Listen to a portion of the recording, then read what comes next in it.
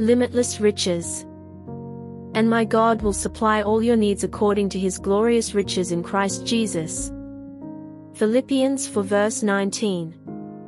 Paul's God is our God, and he will supply all our needs. Paul was confident that this was true for the Philippians, and we are confident that it is true for us. God will meet all our needs because it is in his nature to do so. He loves us, he delights in blessing us, and it glorifies him to provide for us. His compassion, power, love, and faithfulness all work together to ensure that we are not left in need. What a measure God uses to meet our needs, according to his riches in glory by Christ Jesus. The riches of his grace are vast, but how can we even begin to comprehend the riches of his glory?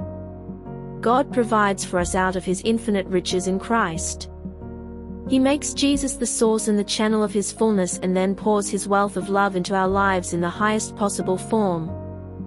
Hallelujah! The writer knows what it means to be tested in the Lord's work. At times, faithfulness has been met with opposition, and financial support has been withheld. But those who sought to oppress him have not succeeded in making him poorer.